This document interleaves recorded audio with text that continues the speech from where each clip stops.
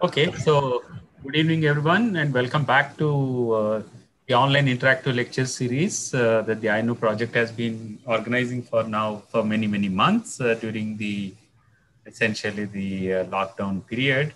Uh, but as you know, once the kind of lockdown has become a little bit less severe and we have been moving around a bit, now the talks have been become like once per week, and that is on Monday, like today on all Mondays at 6 p.m. So please come back listening to really interesting talks in the coming weeks as well.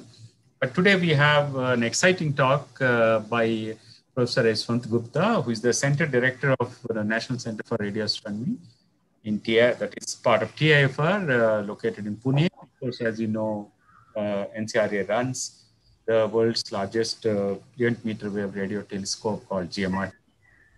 He's going to speak on a topic on astronomy at radio wavelengths. So he's going to kind of take you through the journey of exciting physics on the astronomy using radio frequencies. Professor Yashwant Gupta obtained his MS and PhD in radio astronomy from the University of California, San Diego. And before that, he did a bachelor's in electrical engineering from IIT Kanpur. Since about 1991, he has been involved with the NCRA Pune. His work is focused mainly in the study of pulsars, which are essentially exotic neutron stars, and the interstellar medium of our galaxy. In addition, he has significant interest and involvement in instrumentation and signal processing. I mean, this is something very, I really had a first-hand interaction and experience with him, and this is something which I would like to really emphasize on. Over the years, he has contributed generally to the building and running of the GMRT Observatory, truly a world-class instrument, which is built and operated by NCRA, as I mentioned, just located about 80 kilometers from Pune. And he and his team has recently completed a major upgrade of GMRT, which in fact is called GMRT. U stand for upgrade. And it has also enhanced the GMRT capabilities way beyond what has been happening for many decades. It also leads now India's participation in the Square Kilometer Array. You must have heard about this SKA project, an international collaborative project to design and build the next generation global radio astronomy facilities, a network of telescopes. Professor Gupta was conferred the Swansford Bhatnagar Prize in Physical Sciences way back in 2007. And he is also an elected fellow of the National Academy of Sciences of India, and as well as Indian Academy of Sciences. So with these words of introduction about today's speaker, and now it's over to Yashwant for his very exciting lecture on astronomy at radio wavelengths. Yeah, thank you. Thank you, Satya. And I will just now share my screen and you just let me know if that is working all right. Yes, perfect. Yes, okay. And so good evening to all those who are listening, either on the Zoom or on the YouTube link. What I'm going to talk about is astronomy at a wavelength which is different from normally what we think about. It is optical astronomy, but actually what we do in radio astronomy. And so this will cover some of the basic ideas and taking us up to the modern times as to what is happening in radio astronomy and what are the new things in the new frontiers. So let's start from the very beginning. And as you all know that astronomy is the oldest science in the sense that as soon as man settled down and began to look around, one of the first things that attracted his attention was up in the heavens as to what is going on there. And of course, it started with the use of naked eyes, because that is where we have the natural detectors for light waves. And of course, all the understanding and all the processing of the information was happening in the human brain. But these evolved very significantly, as we all know, with the invention of the telescope. And it was this gentleman, Galileo Galilei, who took the newly invented telescope and turned it towards the heavens to ask what may be seen there with this new tool. And as we all know, that is something that revolutionized astronomy forever. And it's interesting to just have a quick look at that evolution in terms of the facilities that were there.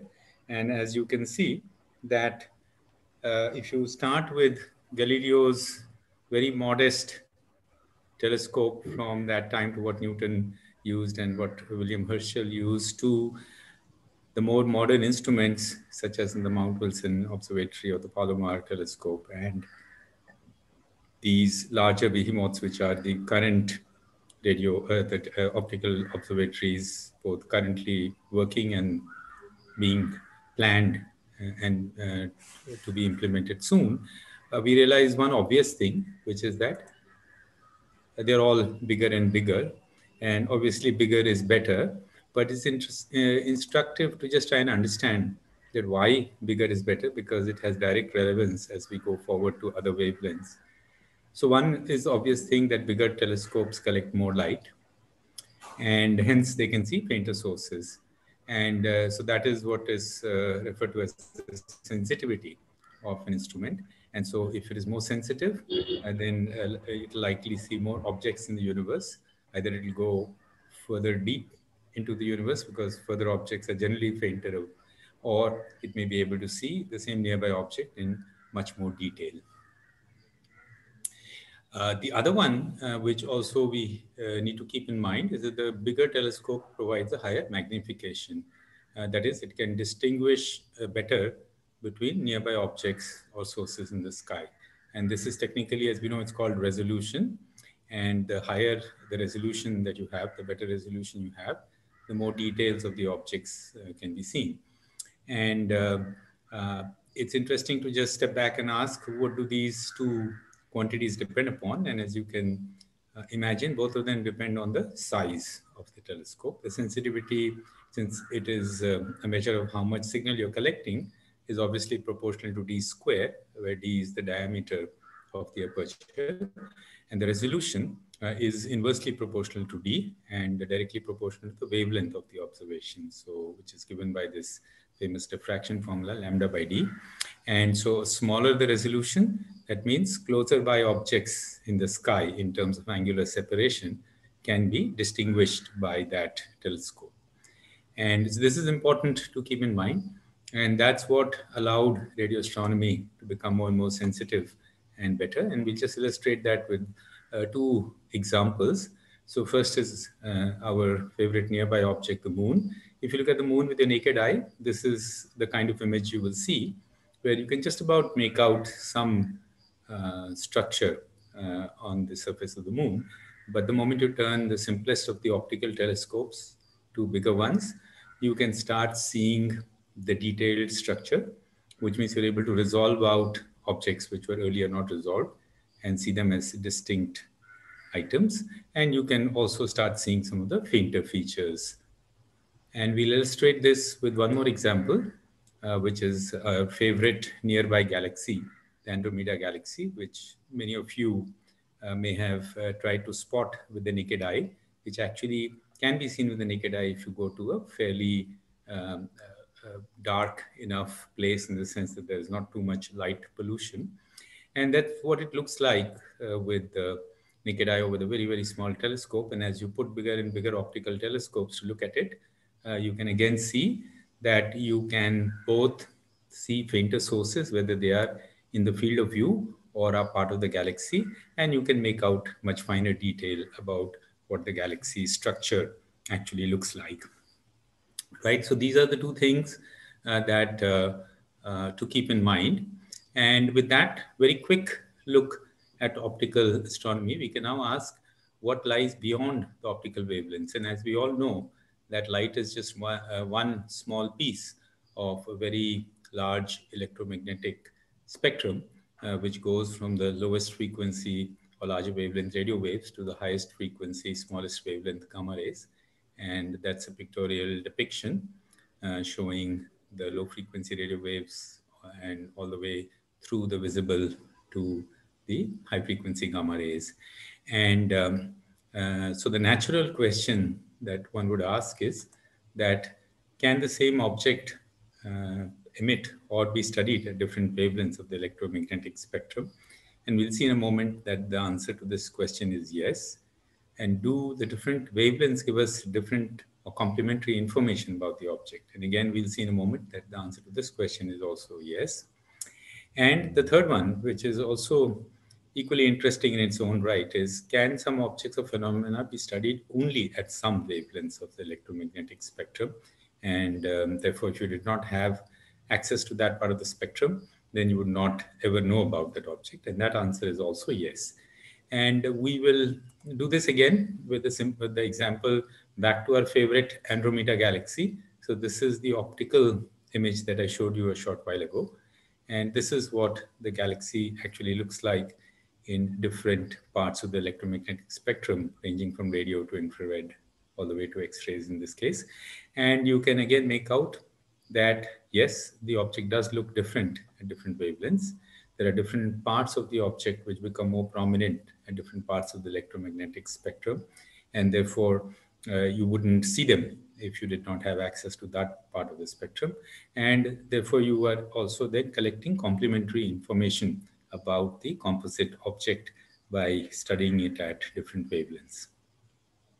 So this is something that allows you then to assemble a more complete picture of an object, and some objects which can be seen only at specific wavelengths, or some parts of some objects or some aspects then become accessible. But as you can imagine, that there are certain hurdles to overcome in going beyond the optical wavelength to be able to do astronomy at other wavelengths. And the simplest one, of course, is as we saw that eyes are the natural detectors. You need detectors for the different wavelengths. And this happened gradually with time with the development of technology. For example, even optical detectors moved from naked eyes to photographic plates, charge coupled devices, and so on. And we had to wait till radio communication equipment was invented in order to see how to make detectors for radio waves. And we'll see that in a minute in more detail. The second, which we don't often realize, is that not all wavelengths from outer space reach us. And this you will appreciate very easily when you think about the ozone hole or the ozone layer. And as you understand that's the layer that protects us from harmful UV rays from the sun, which means that you can't receive those UV rays at the surface of the earth if the ozone layer is doing its job. And so that brings us to this aspect where we can ask that what part of the electromagnetic spectrum can actually penetrate through the Earth's environment, the environment being the combination of the Earth's atmosphere, the ionosphere, and so on. And that is measured by this quantity called the opacity. So something which cannot penetrate is what is 100% opacity, and something that reaches us at the surface of the Earth is where the opacity is very low. And as you can see here, and again, so on the x-axis here is the electromagnetic spectrum, in this case just turned the other way around, going from high frequency gamma rays to the low frequency radio waves. And what you can see here is that there are these two main windows. One is the familiar optical window where the signal can actually reach us, and the other is this large part of the radio window, which goes from about 30 megahertz to about 300 gigahertz, where the signal can actually reach us. Everywhere else, there is some impediment or the other which blocks the radiation from coming down to us. And so you can imagine that any branch of astronomy that would have grown after optical astronomy would be radio astronomy, because the signal does reach us. In other places, we had to wait till we learned how to fly observatories on spacecrafts, which can go over the limitation of the Earth's atmosphere or ionosphere, and then try to observe the universe from those locations. And so the question then comes to a look at radio waves and how we learned to be able to understand them and detect them. And so it was, as we all know, Maxwell who developed the theory that predicted electromagnetic radiation could exist at all wavelengths, including radio. And then it was Hertz who actually proved that radio waves predicted by Maxwell do indeed exist, but he declared them to be of no practical use and went on to other things. And then it took these two people, J.C. Bose, who demonstrated for the first time in a controlled experiment that you can actually generate and receive radio waves. But again, he did it again as a scientific curiosity and experiment. He did not follow it up. And it was Marconi who did it a little bit later, about a year later, than Bose. But he realized the practical importance of what he had demonstrated. So he went on to patent it and then develop the whole gamut of radio communication equipment that followed.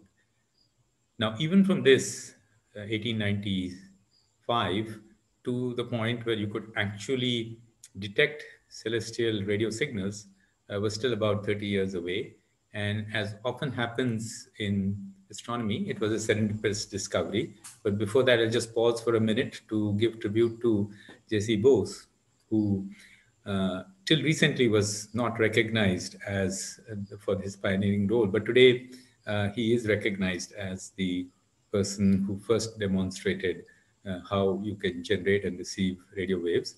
And there's a replica of his apparatus that we have available at the GMRT as a demo, which if you ever visit, you're welcome to come and have a look. And so these detectors, as we just now were discussing, came about as a offshoot of the development of this long distance radio communication technology. And as I was saying, that as often happens, the fact that these detectors could actually detect celestial radio signals came about as a serendipitous discovery. And it has its origin in Bell Labs, where this gentleman, Karl Jansky, was given the task of debugging transatlantic communication equipment that had been built, where they were trying to send radio signals across the Atlantic between Europe and the US. And it was picking up some unwanted hiss or static or noise, which they could not understand, which was limiting the performance of the system. And he was given the task to try and understand where in the surroundings this unwanted signal was coming from. And so in order to try and find that out, Karl Jansky built this apparatus, which was actually doesn't quite look like a radio telescope, but it is. It's a combination of dipoles which can pick up signals. And he mounted it on this kind of a rotating platform so that he could turn it around in azimuth in different directions and try to pinpoint where this unwanted source of noise is coming from. And to his surprise, he found that it was not coming from any fixed direction on the Earth, but was coming from some fixed direction in the sky, which means that as the Earth rotates and the sky goes from east to west, this source was actually moving in the sky. And so that is what led to the conclusion that this was some celestial source. And that's this first record of the detection of the intensity from the source as a function of time in his observations. And so this is now 1936, and the frequency is 20 megahertz, one of the lowest radio frequencies at which you can still receive radio waves from outside. And this then led to the birth of radio astronomy. But in the early days, it was greeted with certain amount of skepticism by the optical astronomers in the sense of, well, what can we learn from radio astronomy?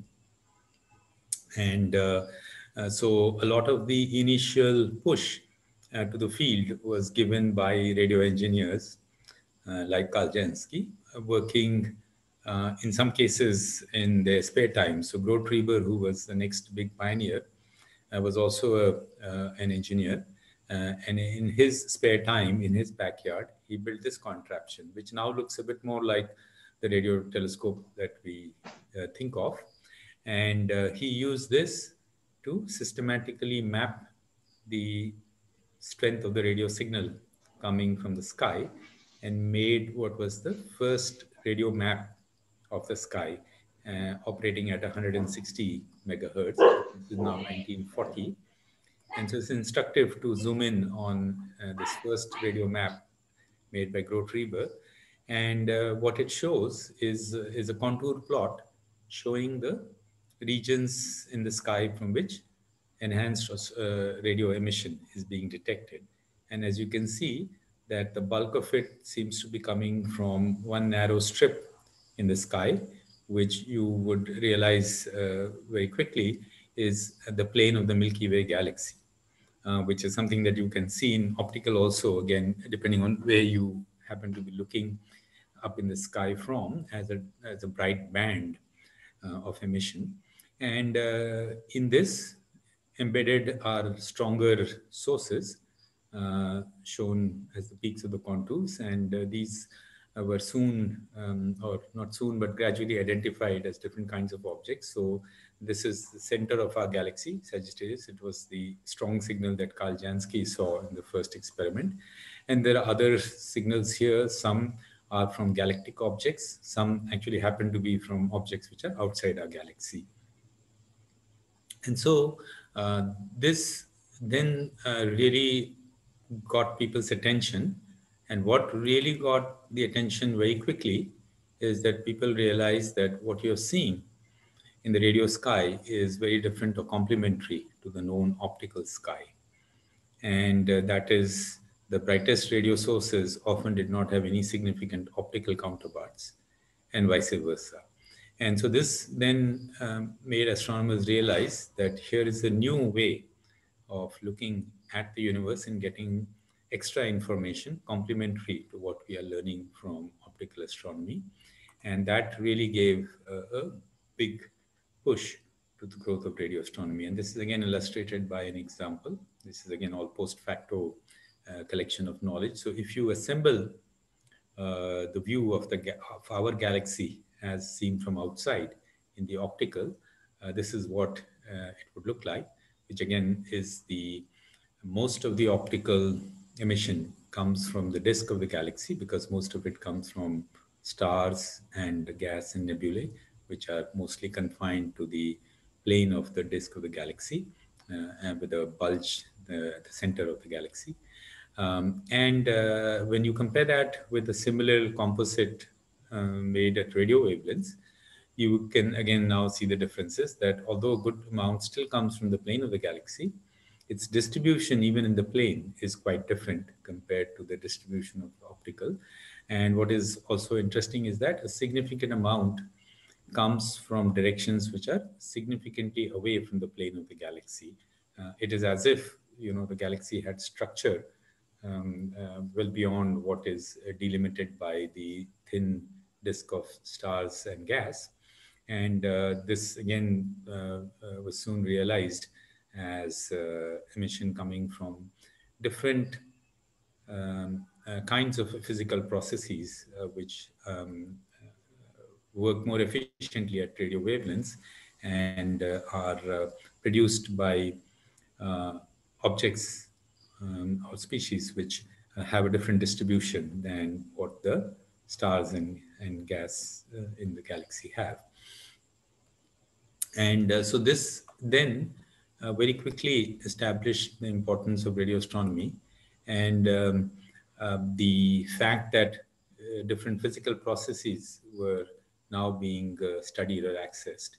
And I won't go too much into the details, except to say that a lot of that comes from plasma, charged particles accelerating either in a thermal plasma or in the presence of strong magnetic fields and producing synchrotron kind of radiation, and also other kinds of exotic phenomena such as coherent radiation from neutron stars, again from plasma, but very highly energetic plasma, and so on. And so this then led to a rapid growth of radio astronomy.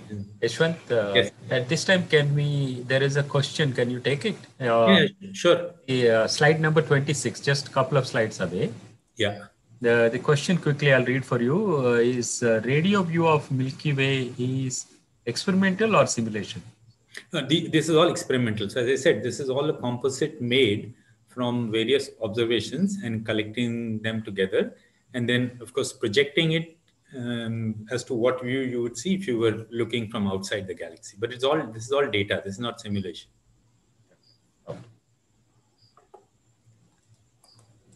Okay, and so now what we'll do is we'll just take a detour to understand what are the tools of the trade that the radio astronomer uses in order to do these studies. And so if you ask the basics of a radio telescope, in principle, it is no different from your satellite dish, which you use to see your favorite TV shows or channels. But there is a one major difference. So the basic similarity is that it is a parabolic dish which brings to focus incoming waves at a focal point where there is a what we call a feed antenna, which converts the electromagnetic voltage signal into electrical voltage, and that voltage is then amplified and transmitted down and further amplified and detected, and the relevant information is extracted from that signal. But the big difference is in the strength of the signal. So the celestial radio signals are much weaker and compared to the signals that we use for man-made transmissions. And there are two things that happen because of that. When the moment we also understand that any processing of a voltage through an electronic system introduces intrinsic noise from the electronics itself, and also in some cases noise that comes in from the sky or from the environment as part of the incoming signal. And so in the presence of this noise, if your signal is very weak, then it becomes very hard to detect that signal and extract information. So the first thing is that the signal is very weak.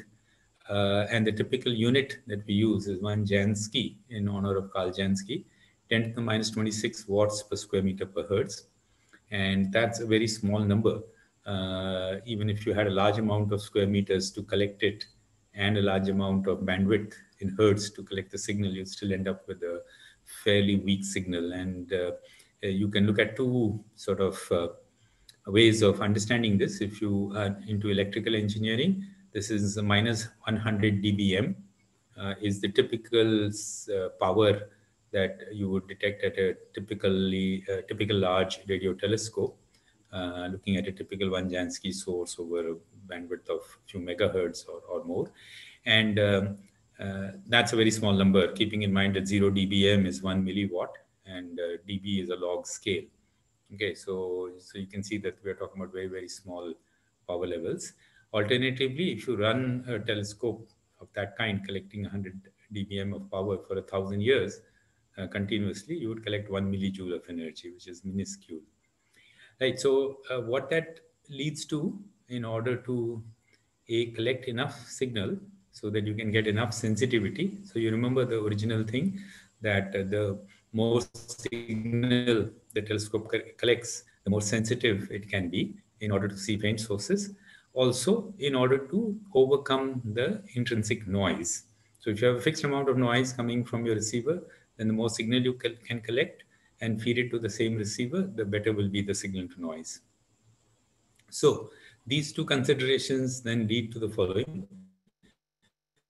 Large dishes, very large antennas, several tens of meters of diameter, hundreds of meters of diameter compared to your satellite dish, and high quality, low noise electronics so that you can minimize intrinsic noise as much as possible. In some cases, you cool the receiver to cryogenic temperatures because that is what reduces random thermal motions in the electronics, which is the main cause of the noise.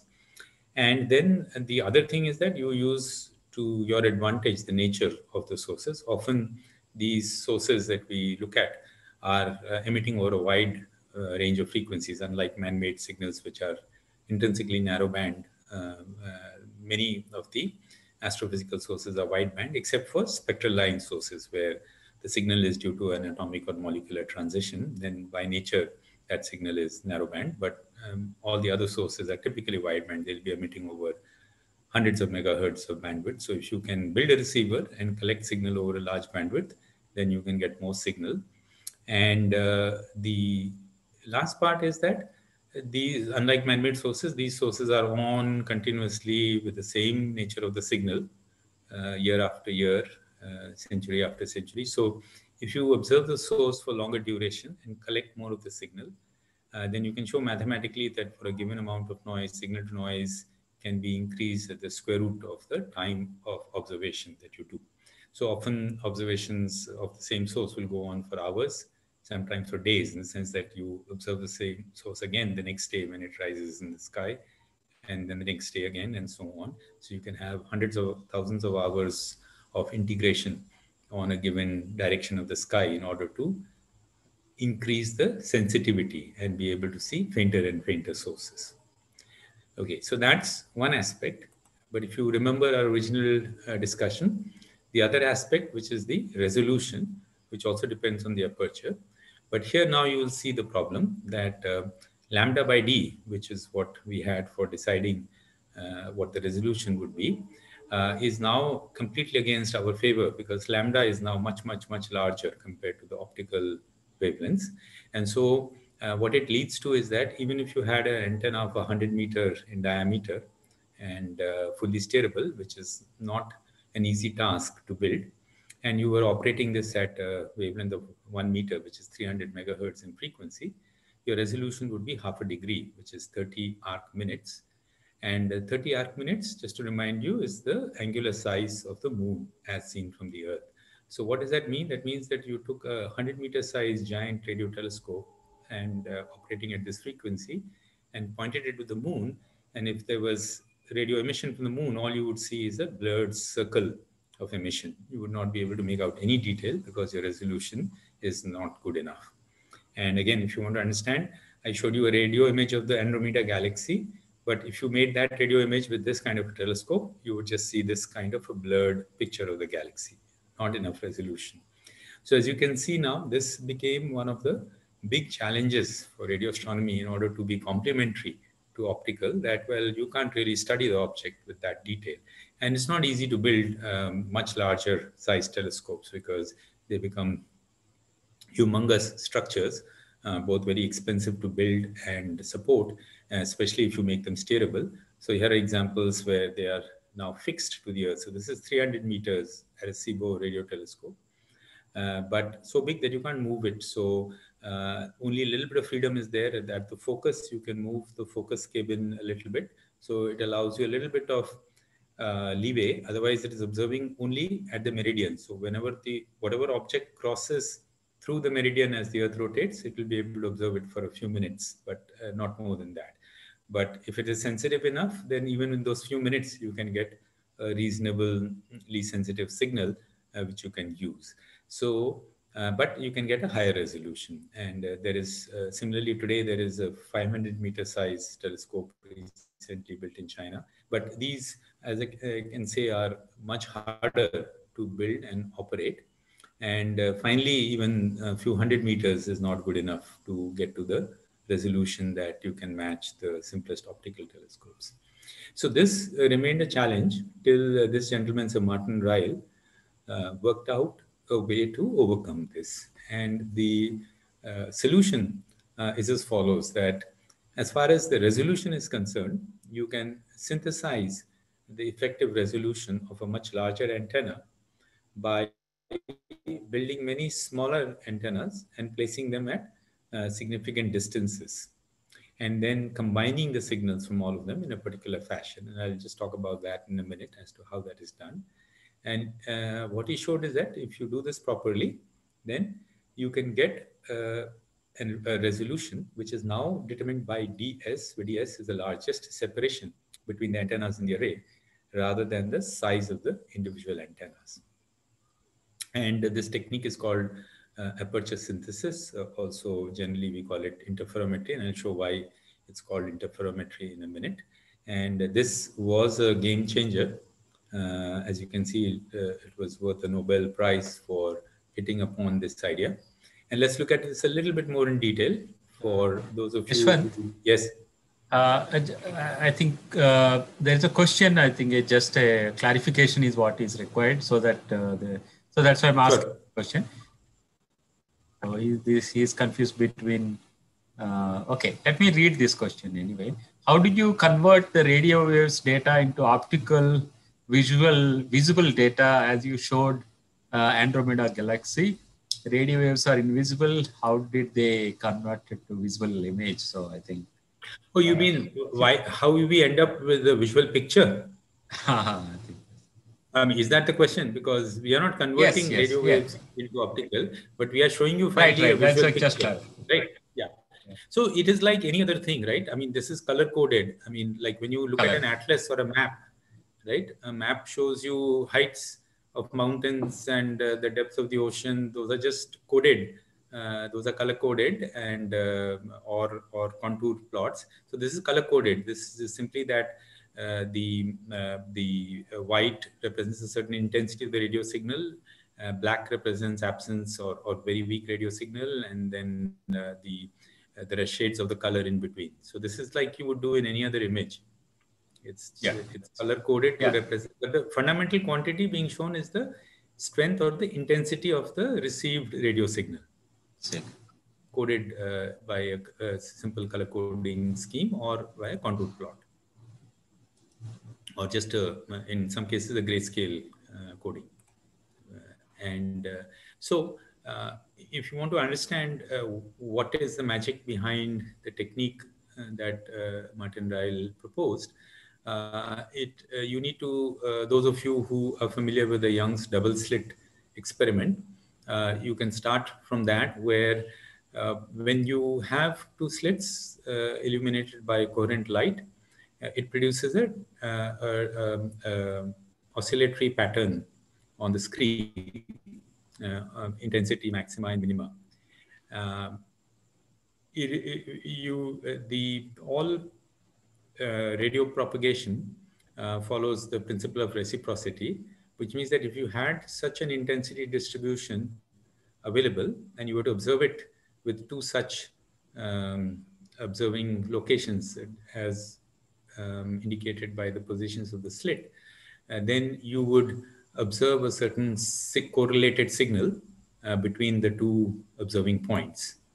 And that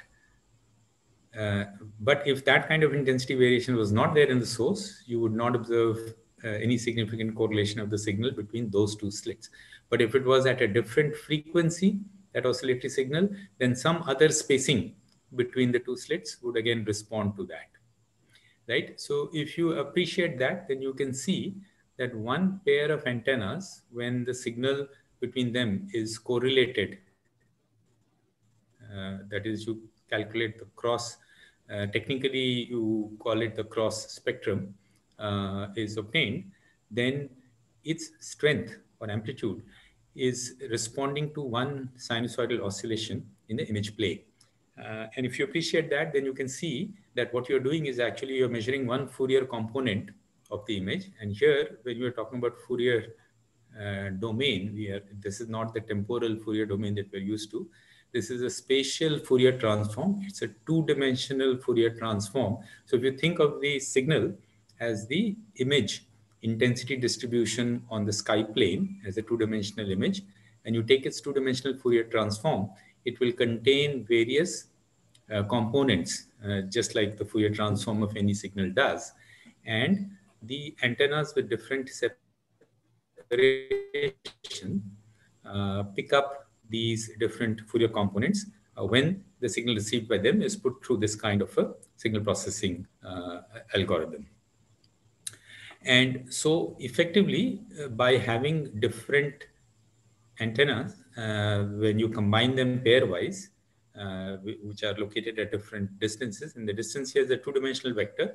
So even if two antennas have the same distance between them, but one is north-south, other is east-west, then they're measuring two different Fourier components of the image.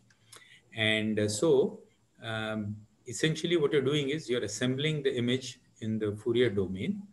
And when you've got enough of these Fourier components, which depends on the number of antennas that you have, and for n antennas, we'll have NC2 such pairwise combinations. Some of them may be redundant, but most of them will be unique. That depends on how you plan to place your antennas.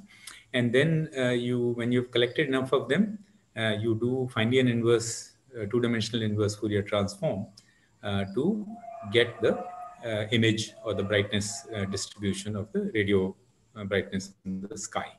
Okay, so this is the way of understanding how you can now get the higher.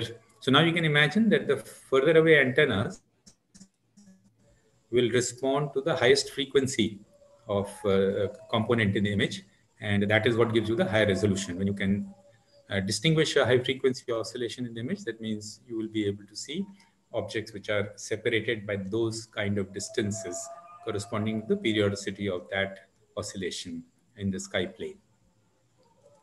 So this then allows you to get the higher resolution, but it comes at a cost. As you can see, there's a fair bit of complicated signal processing happening here. You have to bring the signals from all the antennas back to a common location. You have to convert them down and then correlate them. And so and all of this has to be done in real time, because the rate at which this signal is coming in is too high for you to record it and do it. Though in some cases now it is done, and then we'll come to that in a minute. And so there's a fair bit of signal processing hardware and cost of electronics that is required then to do this, but it is doable, and it's done now routinely. And so this is just an example of what it can do. So this is now an image. The top one is a contour image. The bottom one is a black and white grayscale intensity coded image. So they're somewhat different, but they're of the same object. It's one of those radio galaxies. And what you can, and this one is made in the era of the large single dishes, before this instrument that I showed you in the previous slide, that Y-shaped multi-antenna array called the VLA. And this is an image made with the VLA. And now you can see the difference in terms of the resolution, that you can make out much finer detail in the image. You can say that what looked like one blurry central dot is actually a very small compact object. It happens to be the core of the galaxy, and that these lobes from which strong radio emission is coming have all kinds of integrated structure, which you can make out much more clearly in the lower image than you can on the top. And so you can then see the power of the higher resolution. Yashwant, yes. Just one of the, probably a student was asking how the VLA, how do you improve the resolution by VLA? I mean, want to kind of repeat, if possible, just in a few words, how that helps improving the. Yeah. So as I said, that the way when you combine the signals from the antennas at different distances, you can actually pick up the components of the image where the signal is fluctuating at a very rapid rate in the spatial domain, which means that now you are sensitive to fine structure in the image, which is what resolution means, that you can see the fine structure. So two objects which are nearby, one of them will fall at the crest of the sine wave, the other may fall at the trough or the middle, and they will produce different levels of signal, if you want to think of it in very simple ways. But finally, when you combine all of that, then you can actually get so you can think of it in a different way. Supposing you could actually build an antenna which was continuous and covering this entire region, like this dish, then you would collect the signal following on every bit and piece of it, and just add it, and you would get what is done here, which is when you bring it to focus with a parabolic shape, that's effectively what you're doing.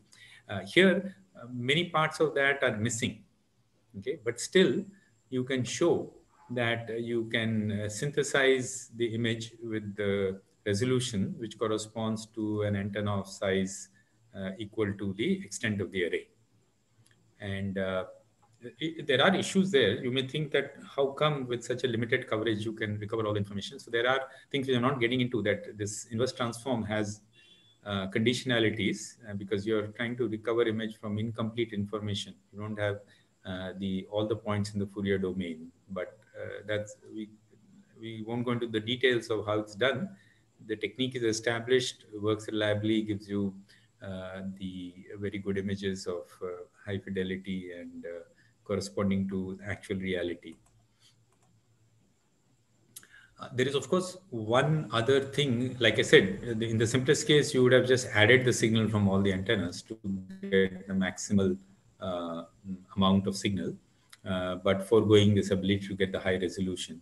And sometimes that is useful because there are, finally, there is a limit here, lambda by ds. And if you have very compact objects which won't show any structure on this kind of a scale, then, and I'll give you a simple example, is a star, a neutron star in the galaxy would not get resolved into its actual detailed structure of emission with this kind of resolution. And so often for such compact radio sources, there's no point doing all that complicated signal processing electronics. The most useful thing is to just add the signals and make it look like a large single antenna. On the other hand, since you don't do all those complicated electronics for that, you can record the data at very high time resolution and high frequency resolution and use it to study the details of the object, especially if it's a transient object like a neutron star is. And so this is what is called a beamformer array mode. And this is not very different from any kind of array signal processing like sonar or radar, where you're just adding the signals from multiple receiving elements with certain phase differences between them to get one single output, which points the array in a given direction and looks at that source in great detail. So one simple question you could ask, that if this can be done on connected antennas, which are sort of tens of kilometers apart from each other, can you extend this to antennas which are spread out over much larger distances? Because remember, the larger the distance over which you spread out the antennas, the higher resolution you can get. And so this now is called very long baseline interferometry, because the baseline is that typical length between the antennas. And so here we're talking about correlating the signals from antennas which are located across an entire continent. And you can ask, how do you get the signals together to a common place? And that is a challenge because you have to now record the raw voltage coming out from the antenna onto some fast recording system. And then traditionally it used to be on tapes or hard disks, but and then bring them together to some common location where you carry out that signal processing that was described. Today, it's possible in almost real time with optical fibers connecting all of these locations to some common place, and you put that wide bandwidth, high time domain signal on optical fibers, bring it together and do the correlation. But if you do it successfully, you can get resolution which is now milli-arc seconds compared to the 30 arc minutes that we started with when we were first talking about the early days of radio astronomy. And you can imagine then, of course, that if you can do this, then you can do this also, where the antennas are actually located in different continents. And yes, that's possible. And all of you who followed the first radio image of the shadow of the black hole, that was an experiment done at high radio frequencies, but in a multi-continental VLBI, where antennas were located at different locations, and then the signals were correlated to get the high resolution so that you can go zoom in on the black hole at the center of a faraway galaxy. And you can then take one more leap from there and ask, can you do this? Which is that you have some of your antennas out in space, which have been sent there on a rocket and unfurled over there. And so there's a small satellite which is carrying this antenna. And it is looking at the same source the antennas on the Earth are looking at. And the signal collected by this is then converted, beamed down.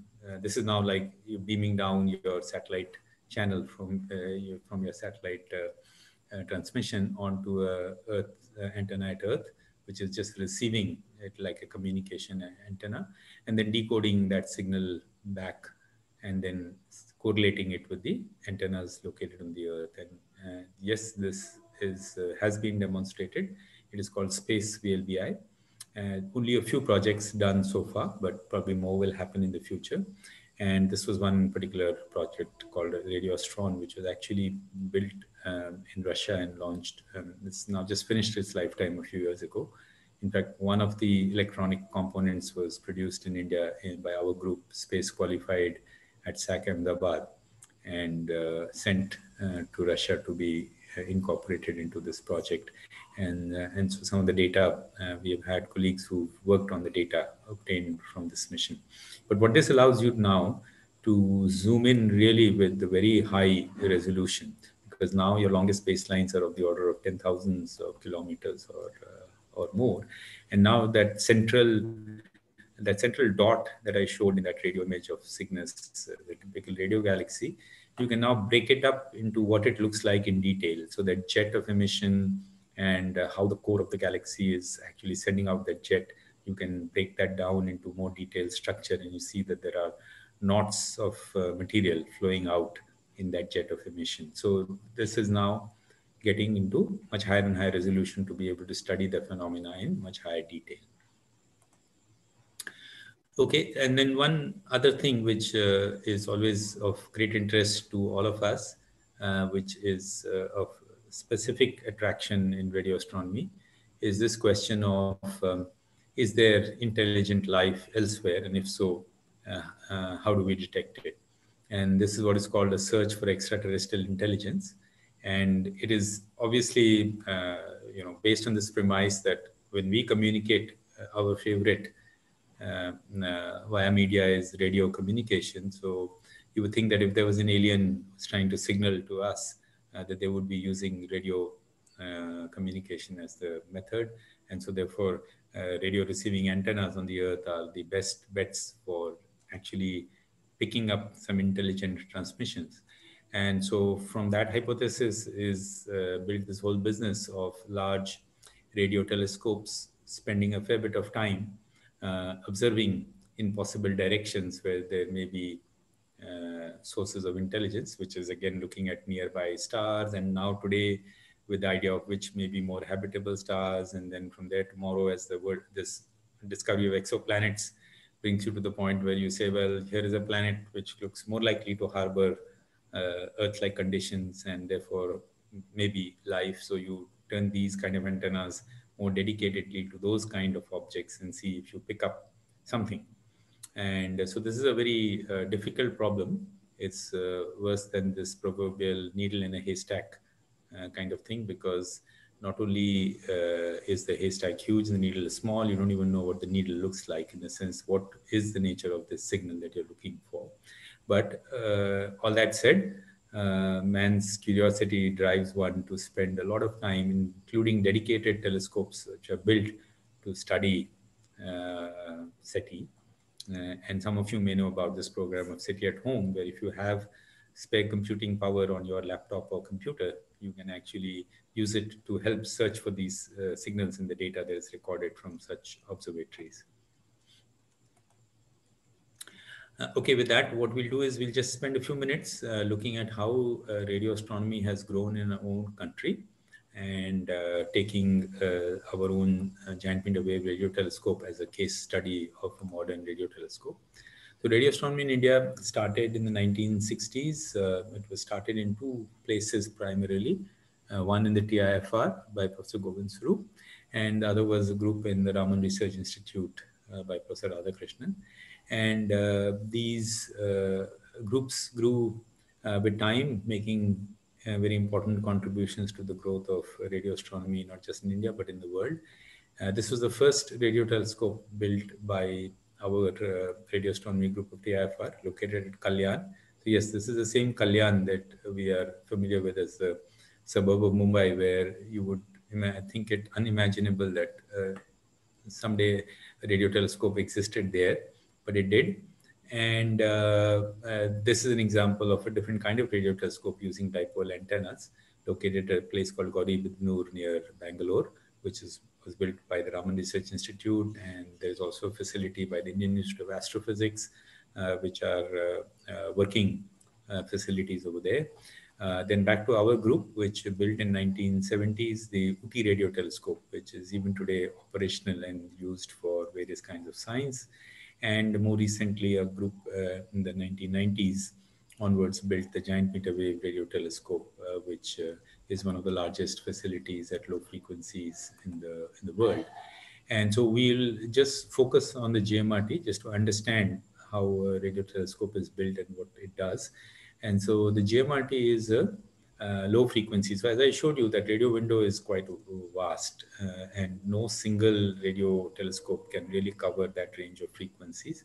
And so radio telescopes are built then to specialize in some part of that radio spectrum which is visible from the ground. And ours is a low frequency. So the lowest is around 30 megahertz. So we are close to the lower edge of the visible radio frequency or accessible radio frequency band, going from about 100 to 1450 megahertz. And like all modern telescopes, it's an array telescope. So it's an array of 30 antennas, each of them still quite large, 45 meters in diameter, spread out over 30-kilometer region. And I'll show that in a minute. And it was designed and built completely indigenous in the country during the 1990s and operational since 2002 as an international facility open for use by anybody from the world. And recently, in just around the middle of 2018, we completed a major upgrade of the facility, which has made it even more versatile with increased sensitivity and capabilities, which keeps it at the forefront on the global scenario. So if you zoom into the GMRT, this is what the configuration looks like. It's again roughly a Y-shaped array with a central concentration of 12 antennas in a 1 kilometer or 1 kilometer region, and the remaining 18 spread out like this, going out to the largest radius of a bit over 14 kilometers. So this allows you to synthesize a radio antenna of more than 28 kilometers sort of in diameter. And it's not too far from Pune. So this is the Pune-Nasik highway. If you're traveling on this, it will cut right through the array. And you're welcome to stop by and visit if you're doing that. If you Google, which normally we Google everything nowadays, Google will show you this as an image. This is the image of the central 1 kilometer by 1 kilometer, where you can just about make out the individual antennas. You can zoom the Google image. You can start seeing the individual antennas a bit more clearly. This is the closest, three closest antennas, which give you the shortest spacings. And this is the main building at the observatory. This is the main receiver rooms where the signals from all the antennas are brought here. And we use optical fiber to transport the signals from all the way up to the 14-kilometer furthest antennas to here. And then it's converted back to electrical voltage, and all that signal processing that I described is done in the receivers here. And there's a control room from where you can control the entire observatory running of the complete system, set, how the antennas, where they are pointing, which source they are following, for what duration, configure all the electronics and watch the data flow through the receiver to the recording, and look at snippets of the data as it goes by. All of that is possible. One person sitting here can control the entire observatory, running an observation for several hours at end. This is a view from the nearby hill showing the central square antennas. This is close up. So now you can see what 45-meter diameter means. This is to access the low noise, the feed antennas and low noise electronics, which sits at the focus here. You need a crane which goes up to 30 meters in height in order to be able to get people to work over there and do this. You can also notice an interesting thing, that this antenna looks like transparent, that how does it block and reflect radio waves. Actually, it's a very fine mesh here which acts like the reflecting surface, which is good enough to function as close to an ideal reflector for the wavelengths at which this telescope works. This is an example of how such a large antenna is built. It sits on this concrete tower, which itself is equivalent to a 3-story building. And on top of that is the superstructure on which the antenna sits. This is the rotation axis here, which rotates in azimuth. And then this is the other rotation axis here, where it can rotate in elevation. And then the dish is assembled at the bottom and lifted up, put in place, and you get the final working antenna. This was, like I was saying, built during the 1990s, and this is a photo from the ceremony for the dedication of the GMRT towards the end of 2001, when the honors were done by by Shri Ratan Tata, who's the chairman of the TIFR Council. And since then, it's been open to astronomers from all over the world, and it is really used by people from all over the world. So you can see this kind of distribution of the users. So about 50% of the principal investigators for various projects come from India, and about 50% come from different countries. And the way it runs is that the observatory takes proposals from all over the world twice in a year, 6-month cycles, and these proposals are reviewed by a review committee, which can call in any expert to review particular proposals. And this committee then decides which are the proposals that are worthy of being run on the telescope as experiments. And those proposals then get to run their experiment, get the data, and do the science with it. And in any such system, there's a certain number of hours in any 6-month cycle that you can run the telescope. But the demand of the number of users who put in proposals is generally higher. So this is like a supply and demand problem. The demand is typically 2 to 3 times more than the supply. And what that means is that there is competition. So the committee has a tough time deciding which are the best projects, and really only the best projects get time on the telescope for doing the science. And you can ask, what is the kind range of science that is done by a facility like the GMRT? It's quite vast, all the way from trying to study radio emission from our sun to looking for extrasolar planets by trying to detect radio emission, just a bit like Jupiter puts out strong radio emission. So you can ask, can I detect Jupiter-like planets around other stars? From there, all the way to studying neutron stars, to other different galactic objects like supernova remnants, microquasars, explosive transient events like gamma ray bursts, and today fast radio bursts, and so on. And various hydrogen in various forms, neutral hydrogen, which emits a signal at 1420 megahertz, which is right in the middle of the radio band, to ionized hydrogen, like I was mentioning earlier, plasma and various kinds, which allows you to probe both our galaxy in great detail and also radio properties of different kinds of galaxies, including large clusters of galaxies, and studying these special galaxies which emit very strongly in radio, which are very normal or very faint in optical. So again, the same complementary view of the universe, which can be seen up to large distances in the universe, and the cosmology and the early universe as to how the universe formed, how it has evolved, when did the first stars and galaxies form in the universe. All those kinds of things can be studied by this kind of a facility, as well as making maps of the entire sky that can be seen from the observatory. And so this is like a uniform coverage that you try to scan the entire sky with a uniform configuration of the observatory, and trying to make a full scale atlas of the sky at a given frequency. For example, this was done about now almost 7-8 years ago at 150 megahertz with the GMRT. This remains to date one of the most sensitive atlas of the radio emission of the sky at 150 megahertz. And like an atlas, it is used by different people to come back and refer to get data. What does the sky look like in that particular direction at 150 megahertz? Do I see this particular source? Just like you would go to an atlas to check various kinds of things. And as a result of all this, there are many interesting new results that are produced, and typically about 50 or more papers in international refereed journals every year, which are based on GMRT data by people from all over the world. So at the end, I'll just point out one thing which would have become obvious to you while listening to all this, that a facility or observatory like the GMRT is a culmination of all kinds of engineering.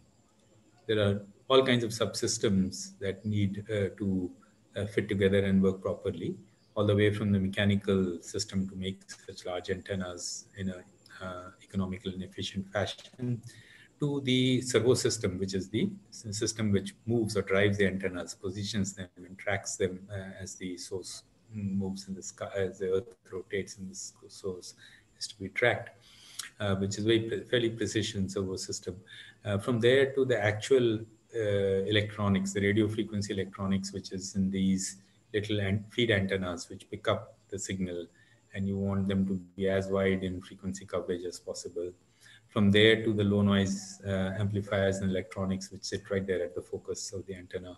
And from there to bring the signal down, send it over optical fiber with wideband optical fiber transmission to the central station, where again it is converted and then digitized, and then rest of the processing is done in digital. And that again is a very complex digital processing, reaching up to 20 teraflops of continuous real-time computing with 20 gigabits per second kind of sustained data flow.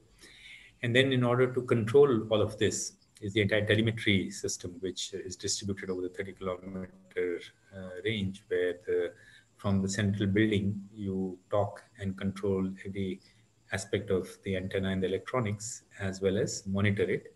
And that combined with then the software that runs to make all this function as a coordinated observatory running in the control room. And then finally the software which is used for doing this processing of the making the images that I described earlier, which is also fairly sophisticated, and trying to extract the best possible signs from all of the data.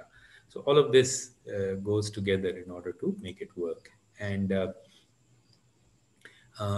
just to end on the GMRT, that it has produced several interesting and exciting new results over now more than 15, so over the 18, 19 years that it has been open for international participation. And meanwhile, about 7, 8 years ago, we realized the need to upgrade it to keep it as one of the most competitive and sensitive facilities in the world. And that was started in 2012. And we finished that, which gives it a more complete frequency coverage over this entire range of frequencies. And it gives it a much larger bandwidth that it can operate in. So you remember again that the bandwidth that we saw in the beginning, that the larger the bandwidth, the more sensitive you can make it. And we've increased the bandwidth by more than a factor of 10. And some other changes in the electronics which make it a better facility, and modern servo system and modern monitor control system, all those changes and improvements. And finally, just to drive home the point that when you have something as sensitive as the GMRT, you can actually use it for some other things which is not core astrophysics. And this is one example of providing ground station supports. As you know, that any space mission that goes out needs to talk to the central facility. So ISRO has its own large antennas for monitoring the radio transmission from its probes. And so the further away the probe goes, the fainter, of course, is the signal, and the more sensitive needs to be your Earth station that receives it. And this is an example where we worked in collaboration with NASA and the European Space Agency to use the GMRT as a very sensitive Earth station to receive the very faint signals, which were transmitted as the diagnostic signals from this probe to Mars, ExoMars, which a bit like Chandrayaan-2 had a module which separated and attempted to make this descent to land a lander module on the surface. And we could track that signal. So this is a 3 watts of signal. It's like taking your mobile phone to Mars and that signal being picked up by the array. And we could actually detect that signal. And this shows that the Doppler variation of the velocity of that object as it made this transition. So this reminds you of the plots you would have seen live for Chandrayaan-2, where a similar thing was happening, that you're tracking what's happening to the probe. And here also we were doing that. And this signal was being relayed live from GMRT to Germany at the control station of this mission. And a bit like Chandrayaan-2, just about a minute or so before the expected touchdown, the signal was lost. And this was seen immediately at the GMRT control room, and they knew that something had gone wrong with the mission, just like we knew in Chandrayaan 2. And this also actually crashed on the surface because of error in the way it was functioning. But this just shows that such kind of things can be done with radio telescopes. So now I realize that I've sort of gone for an hour, and so I could stop here. The last part was just looking at the future, a few slides beyond what lies up to the SKA and beyond. But I could stop here as a logical stopping point because it's already 7:15.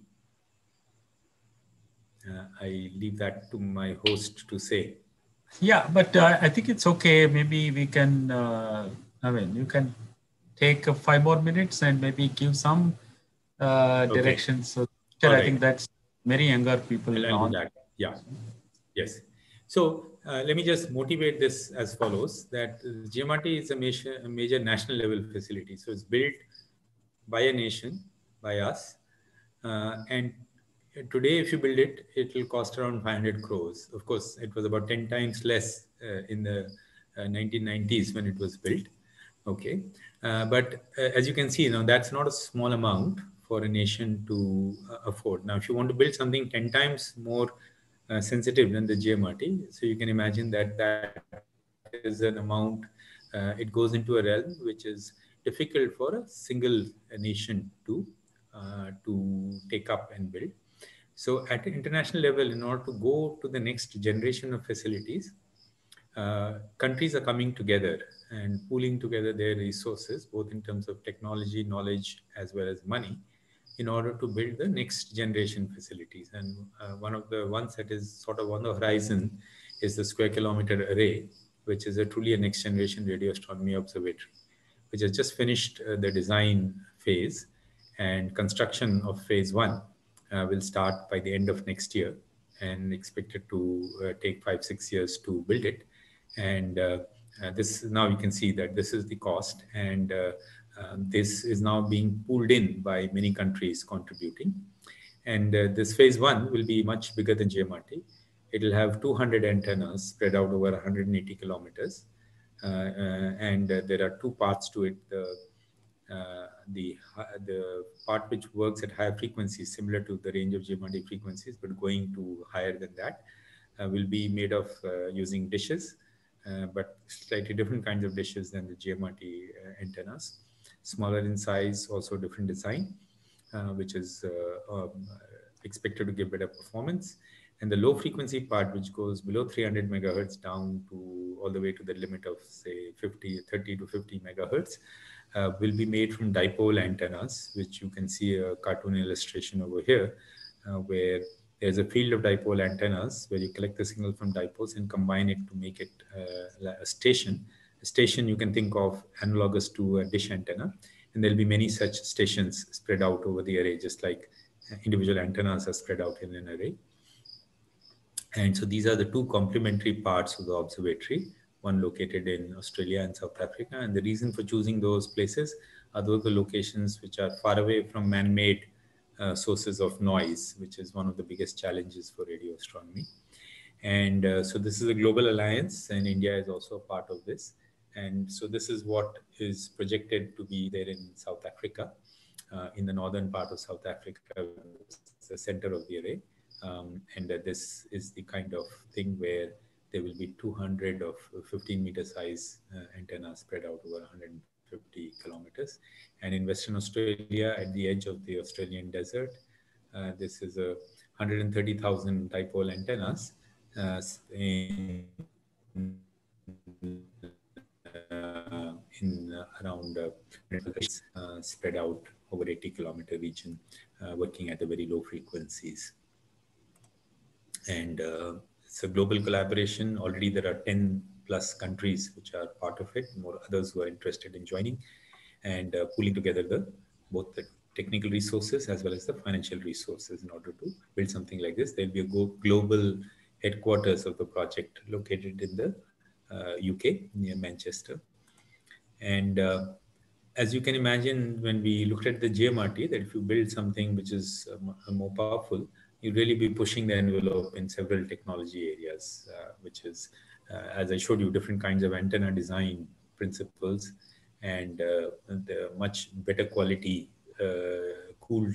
So in GMRT, we don't use cryogenic cooling because it's quite expensive. But here, the receivers, especially in the SK mid, will be cooled cryogenically to low temperatures. And then, as you can imagine, this fiber network to transport the signals from large number of antennas to the central processing station.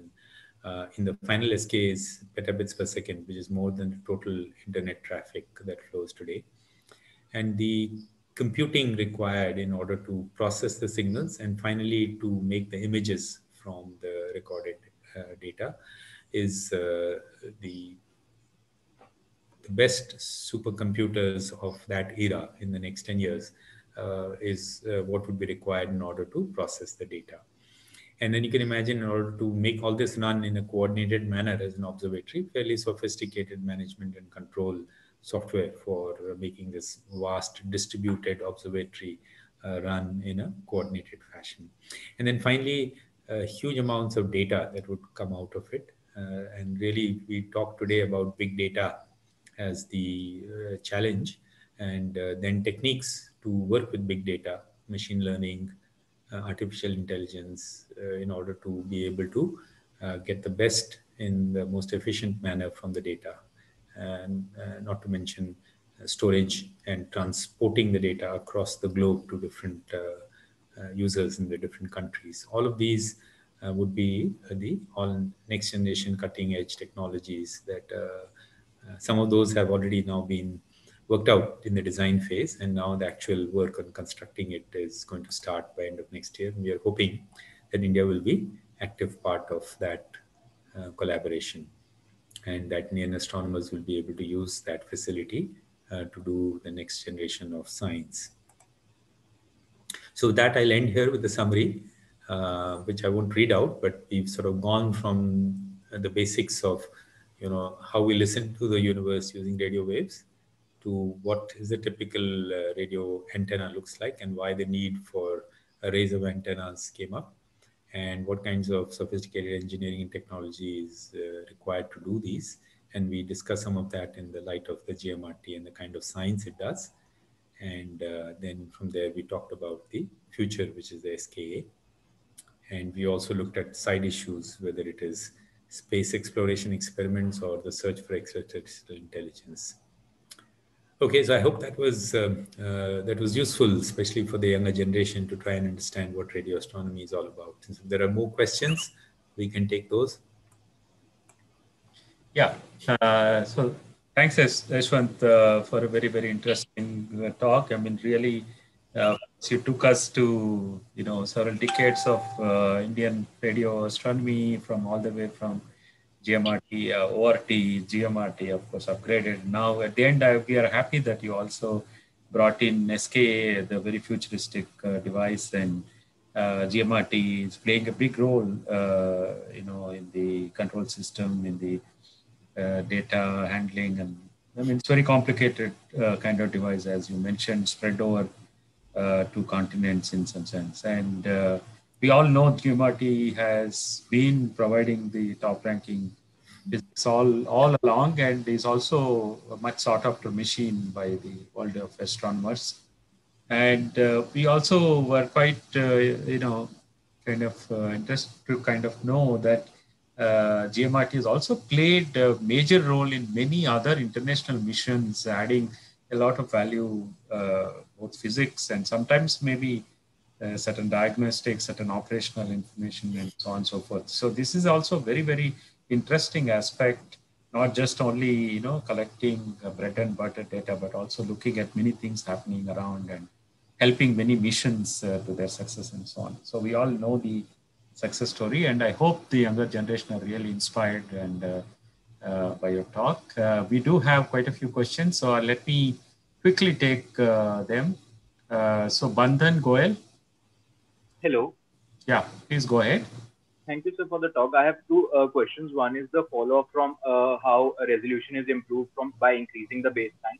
So you were mentioning that something has to do with inverse Fourier transforms. Please suggest a source, maybe if a book somewhere tackles particularly this question of how baseline is, by increasing the baseline, we get more resolution. So this is, as I was saying earlier, that the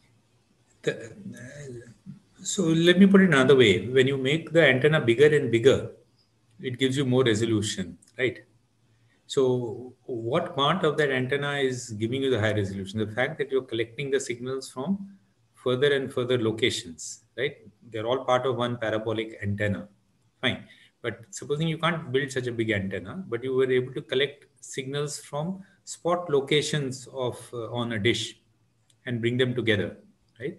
Then you would ask, can I now get the close to that resolution that the big dish offered? Okay, and that is exactly what is happening. So it is an unfilled aperture. You that big parabolic dish you would have liked is not there. You have got only bits and pieces of it from the many small antennas, and now you are trying to see if these bits and pieces can be combined to give you the resolution that the big continuous aperture would have offered. And in principle, you can see that that should be possible, right? The thing is that what is the operation to be done in order to recover that information, and what is to be done about the fact that there is missing information, that this dish is not complete, there are only bits and pieces of it, and how do you do that? So those are the two aspects that go into the how you understand the technique and make use of it. But the basic idea is just that, and I just try to explain it from the point of view of, how can two antennas give you some useful information. And the way to think about that is, again, go back to the Young's double slit experiment and think of what the response of a pair of antennas would be. And that is a complementary view, that you can think of it as giving you one Fourier component of the image. And then you build that up from many, many such pairs of antennas so that you have the image done in the Fourier domain from which you reconstruct it. So I don't know if I'm just repeating what I said earlier, or if that helps you to understand the thing better. So is there a book where I can just check out? You want a reference? Yeah, sure. Yeah. There is a book called Interferometry and Aperture Synthesis, which if you write to me, I'll give you the full reference. Okay, I'll mail you. Yeah. So second question I have is on similar lines. So when we compare the optical mirror and the radio mirror in the telescope, so that the optical one are usually continuous, whereas there are grid-like things in the radio one. So I'm not able to understand this physically. Like, so when we talk about electromagnetic rays, like light, so the wavelength we are talking about is not spatial wavelength, but it is the amplitude of the electromagnetic field. So how that amplitude in the field is affecting the spatial part of the dish? No. So the amplitude of the electromagnetic wave is not really affecting the spatial aspect. It is the question that the spatial aspect has to do with how many directions in the sky are you receiving this plane waves of electromagnetic radiation from, they may be of different amplitudes, right? So if you think of an object which has an angular extent in the sky, what that means is that it is sending you wavefronts from a range of angles, which is the angle subtended by the source, right? Yeah. And these wavefronts are being picked up by the telescope, which is true in all telescopes. And your ability to be able to discern wavefronts coming from slightly different directions is the resolution. Okay. That does not necessarily depend upon the amplitude of those wavefronts. Obviously, of course, if the amplitude of the wavefront is 0, then there is no signal coming from that direction. But even if they were of equal amplitude or of slightly varying amplitude, it is that doesn't have a direct bearing on your ability to discern the fact that there are wavefronts from different directions coming to you. That is what the resolution allows you to then discern, that I'm getting radiation from this direction and a nearby direction and a nearby direction. I'm not clear about the photon part. Like if I consider a photon is coming, so the wavelength we talk about of light, that is the like the variation of the electric and magnetic fields. But when we talk about the telescope, so we can't do the same with the optical telescope because that needs a continuous mirror. No, so I don't understand why the photon aspect requires a continuous mirror. I mean, the continuous mirror is only that every bit of radiation falling is being collected. Yeah. But if you don't have you can have a optical telescope without a continuous mirror if you want to. Okay. It will still function, but Okay. it will have some imperfections, just like the radio array has some imperfections which we have to worry about when we make the image. Okay, I see. Yeah, so I think let us move on. There are still a couple of more questions. So, Hari Om, please ask your question. Yeah, sir, can this GMRT can it detect this gamma ray burst? Because we are detecting this lower frequency radio waves. Yes, indeed it can, and it has been used to detect GRBs, and that is because any of these events, although it's called a gamma ray burst, and that is called so because the basic signal when the phenomena happens is a gamma ray emission, but it is actually an explosive event, and that explosion sends a shock wave out from the object into the surrounding medium, and the interaction of this then produces radiation at lower frequencies, including radio waves. It comes much later in time than the original flash of gamma rays, but it does come, and these things have been detected with radio waves. You have to follow that object for many days to weeks to months, and you will see a slow decaying burst of radio, which allows you then to understand the properties of the I'll use the word circumstellar, assuming that it was a star-like object, but the medium around the object that went through this cataclysmic event, which allows you to infer because that medium was originally would have been created by the object, just like the sun's surrounding are created by the plasma that the sun is continuously emitting, and as it goes through the various phases, it will keep sending out gas and plasma, and so that helps you to understand the properties of the progenitor objects which went through this cataclysmic event to produce a gamma ray burst.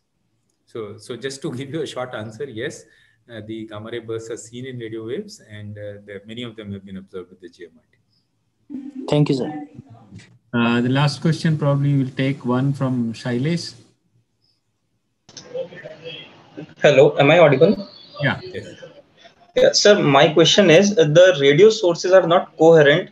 So the interference pattern, like in Young's double slit experiment as well, the source was made fairly coherent by first passing it through a single slit and then it was incident on double slit. So that sort of thing is not possible here.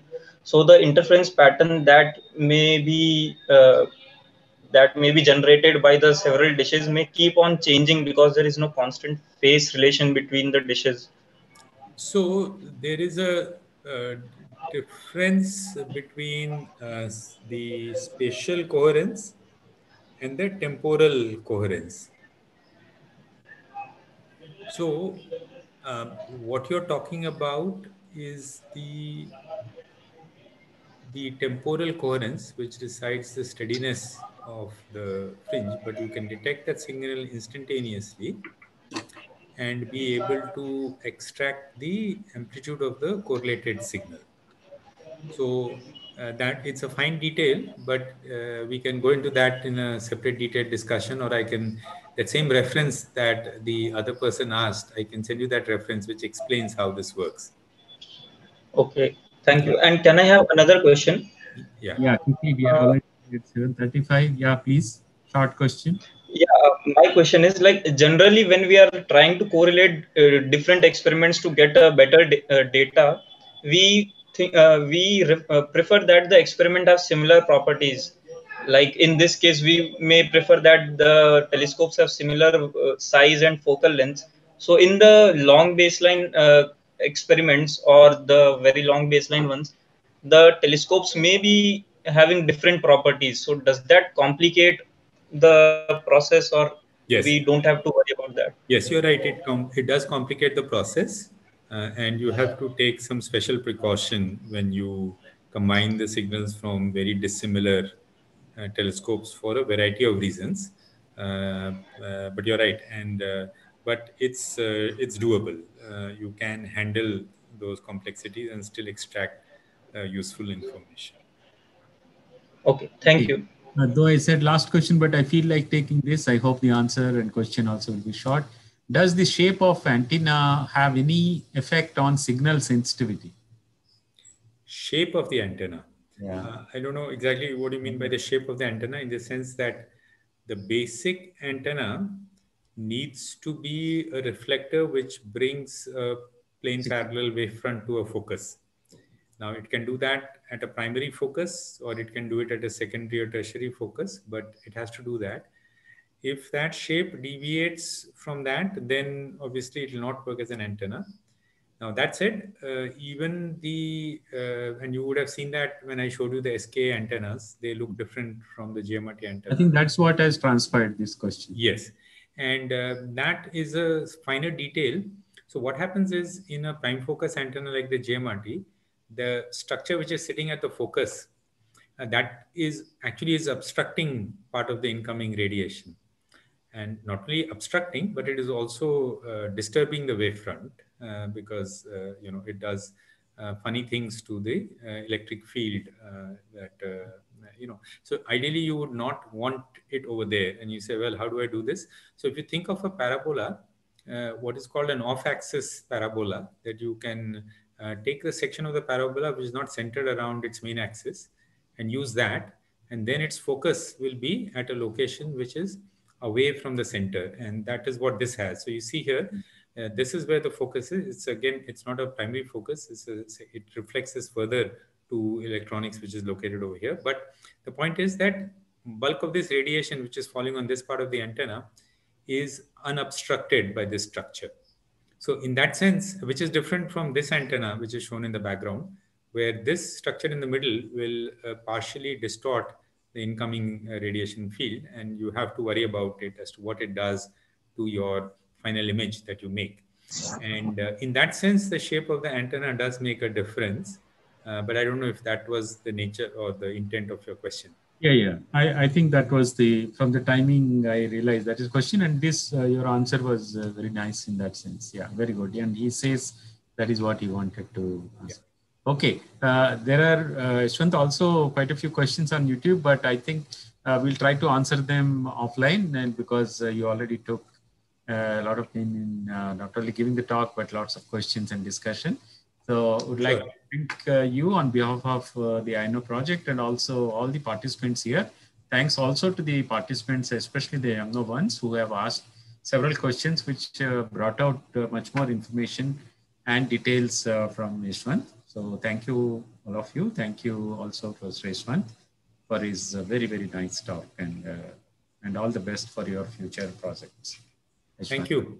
And thanks for organizing this. It's always a pleasure to talk to various people, especially the younger generation, to expose them to the different kinds of things that are happening and going on. That's right.